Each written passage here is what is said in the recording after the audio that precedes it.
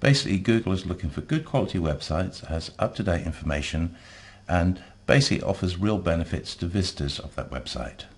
At the end of the day, if you try and use sneaky tricks to try and get yourself more prominently shown in search engine results, increasingly Google will find out about these sneaky tricks and you'll get penalized for them. So don't be tempted to search for information about maybe black hat techniques or techniques that might give you a temporary boost in the search engines, because in the end Google will find out. It's much better to take a long view with SEO and play by the rules that are laid down by SEO, and if you give Google what it wants, Google will reward you. It's as simple as that. White hat versus black hat SEO. Basically, white hat SEO are using techniques that Google likes. So for instance, if you read the guidelines issued by Google, it'll tell you you should have a properly formatted title and description. It will tell you to use your important keyword phrases within your websites in moderation, and there's a load of other stuff that Google will basically hint at that are techniques you should use. Black hat SEO, on the other hand, are basically using sneaky tricks to try and trick Google into promoting your particular websites or pages within the search engine results using sort of underhand means. And increasingly Google is getting very good at finding these black hat techniques. So for instance, an obvious example of a black hat technique would be maybe at the bottom of your web pages having your keywords listed over and over again. Now, there are numerous examples of websites that have been completely delisted from the Google index for either directly trying to spam the search engine results, or maybe they've been using a third-party SEO company which in turn was using sneaky underhand techniques to try and promote the websites within Google.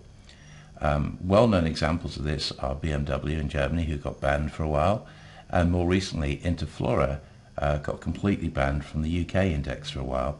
In both cases, allegedly, they'd outsourced the work, and the party doing the SEO work for them had in some way infringed the terms of service as issued by Google.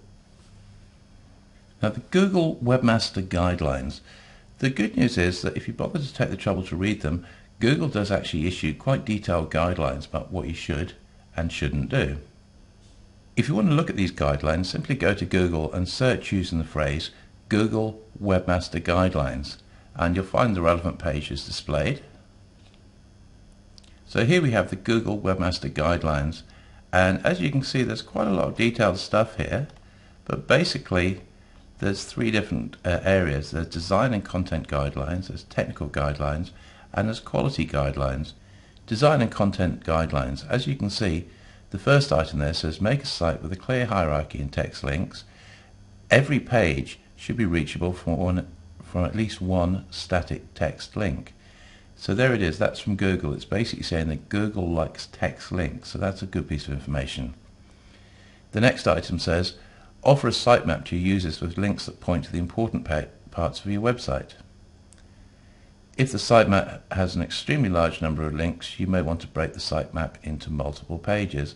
So basically, this is a question where you can read between the lines. It's basically telling you that Google likes a sitemap, and a sitemap is simply a page on your website that basically lists other pages, important pages on your website.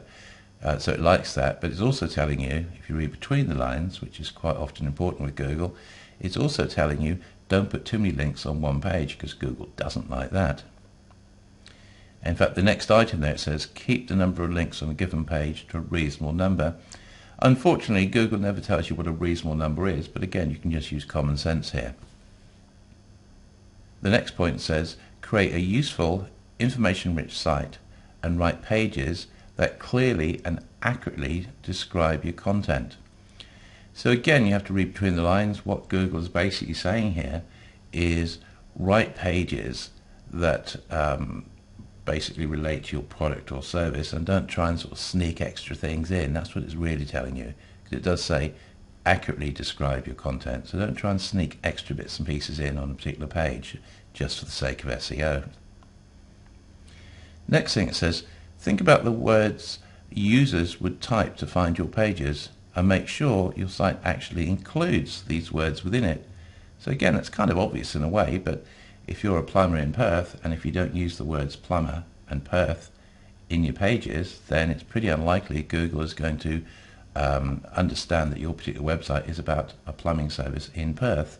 So again, a lot of this is kind of obvious, but you've just got to think of it from a search engine's point of view. Content is king. Google is on record as basically saying what it's looking for is good quality websites with high quality information that's actually worth reading. If you just simply stuff your web pages with low quality information purely for the benefit of the search engines, then increasingly Google is wise to this and it will find this out.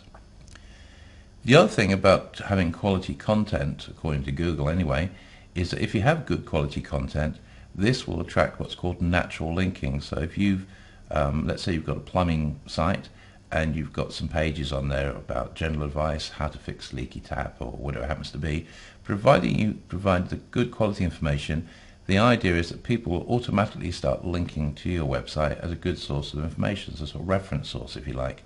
And certainly in Google's view, this is how linking should start working in your favor, because basically people will start linking to your website as a reference site. Freshness, this is another Google concept, and basically freshness means up-to-date content. So what Google likes is to see websites that have good quality information and up-to-date quality information and information that changes on a regular basis. Now the way Google works is that initially Google will come to your website and it might just index the home page and it'll take a snapshot of that and try and figure out what your site is about, and it'll start using that information in search engine results. Then Google will go away and then it'll come back again. And the next time it comes back, if Google notices there's differences and things have changed, then basically Google says, well, this site has been maintained, it's been updated recently, it's got good quality content, and it's up-to-date quality content. So that's really what freshness is about. It's about quality websites that are updated on a regular basis, and Google will reward you for this. Now, loading speed. This is another thing that Google is quite keen on at the moment. It basically rewards websites that load faster than slow websites. At the end of the day, when you first display a website, it always takes a little bit of time to load. But you've probably all been to websites where, especially if they've got very large pictures, or maybe they've got some flash embedded in it or some other technology, sometimes it can take literally 5, 6, 7, 10 seconds to load. And this is the sort of thing that you'll get yourselves penalized on these days. So what you should do is look at your website, load it up, and basically think, well, did that load up fast enough? If the website doesn't load fast, then you need to start thinking about ways of getting it to load faster. Maybe make your file sizes smaller if you've got lots of pictures, or if you've got movies that are being shown on your website. Again, you might want to optimize it in some way so that they actually load faster. A backlink is basically a link from somebody else's website to your website. Now back in the day, all that mattered was the number of links, not the quality, and these days it's the other way around. So these days, even if you just have a few links, but if they're good quality links, then that is worth a lot more than possibly hundreds of low quality backlinks. Now, a mistake that a lot of website owners have made over the years is that they've gone out and they bought in links from a company that sells links by the 100 or by the 1,000. And these days, if you buy low quality links to your website, you'll find you can actually get penalized for this. This is a really bad idea these days. What you want are links from high quality sites. By high quality, I mean links from websites that have basically a high page rank, basically have a good standing, if you like. What you don't want are links from websites that are known as spammy websites, or sites that maybe host malicious software on them. Those are the sort of links you definitely do not want. And again, these days there is a whole industry in actually identifying the bad links to people's websites and getting rid of them.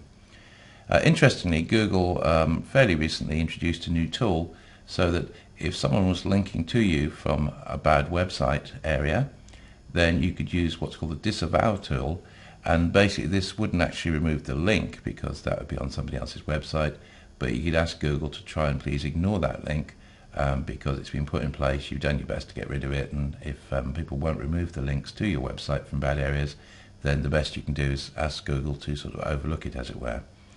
But as I say, quality is important, not quantity. These days it's very important to realize that having bad links from other sites to your website can actually harm your website these days. Internal linking. In the same way that you can link to other people's websites and other people's websites can link to you, you can also link between the pages within your website. And again, it's worth thinking about the structure of your website. So obviously you've got your home page, and then generally the important other pages would be things like the products page, or maybe the about us page, or something like that. So basically you want to make sure that you have clear text-based links to all your important web pages within your website. Using keyword phrases within your page text. It might seem obvious, but as an SEO company, we see this over and over again. People ring us up and say, well, we're, for the sake of argument, a plumbing company in Joondalup, and they say when we type in plumbing Joondalup, we're not, we just can't be found. We're just not there. And then when we go and actually investigate their websites, they might possibly have the word plumbing, but not the word Joondalup. And if you don't have specific text mentioned within your websites, then Google's not going to know about it. So, if you are a plumbing company in Joondalup, then it's kind of obvious in a way, but you must make sure that the words plumbing and plumbers and variations on that theme, that's contained within your website, along with the actual words like Joondalup or Perth or other associated suburbs.